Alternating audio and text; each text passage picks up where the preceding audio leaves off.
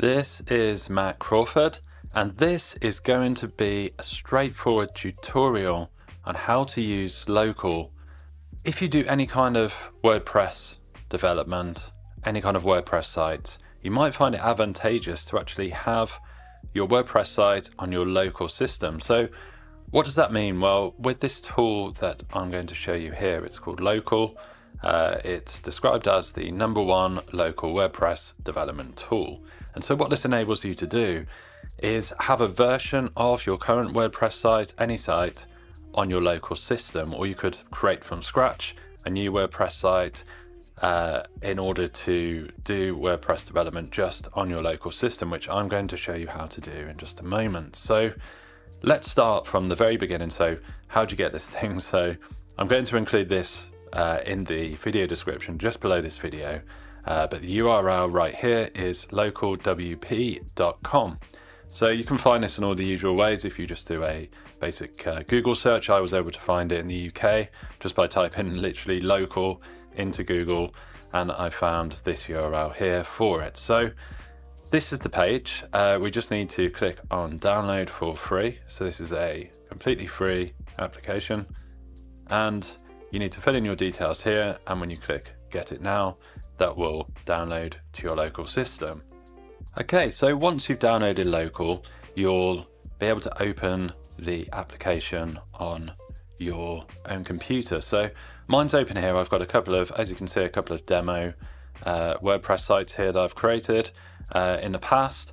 So I'm going to show you how to create a WordPress site from scratch. So what it is from there you'll be able to actually import, so you can export your current WordPress site that lives out in the worlds of the internet on your server, with your actual hosting company, and you can actually export that within WordPress and then put it onto your local. Or you could just create a new WordPress site from scratch in the same way. It'll be exactly the same way that you set up a WordPress site with themes and plugins and everything else. So just for the purposes of this tutorial and an introduction to local, the app that is, I'm going to show you how to actually create a new WordPress site using local right now. So so here's the main area, and we've got, as I said, I've got some demo ones here, and all we need to do is come down to this little plus icon right in the bottom left. It says add local site, so we click on that one, and then we've got these two options here. So we're just going to stick with create a new site, which is ticked by default.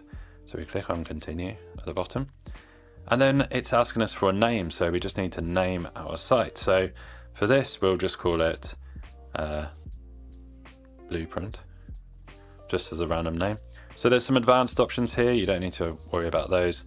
This is just where we can actually change the local site domain. So once again, this will be creating essentially a little server just on your local computer, so it's not going to be online. You can make it online, that's another step further down the pipeline, but for now this will just be for you to actually develop, for you to actually create your WordPress site on your local computer. So we're going to click continue here, and then we've got preferred and custom. We're going to stick with preferred, which is going to give us PHP 8.2.23, and that is the web server there, and MySQL version 8.0.16.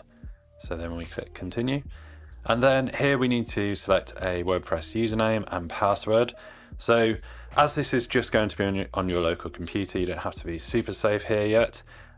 If you do, just a word of warning, if you do export from here and actually import into a live WordPress site, so if you create something here on local and you want to actually move it onto your server you're hosting, it will retain the username and password that you select here. So that's just something to remember. We're just going to go with demo user, and just a very simple password here, as this is just on my local.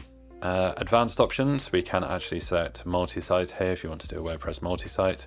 Probably not going to be doing that, as this is just something that we're fiddling around with today on local. So once we click add site, we'll now get the services starting. It's installing WordPress. it's doing all that good stuff in the background whilst I'm talking, and we can see the new one is here. So that has now been created. We can see, we can get sort of an overview here of the what database we've got, which WordPress version. So the main options really, we've got open sites. We can click and actually see the site, which is just going to be a really bog standard WordPress site with nothing much going on.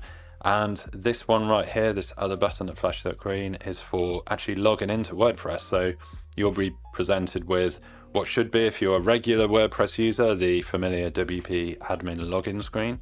So if I just show you the open site here, that will actually open, like I say, just a very, very bog standard site. That is currently what we're dealing with just the title Blueprint, as you can see here. So if I now go back to, so if I actually click this button right here for WP admin,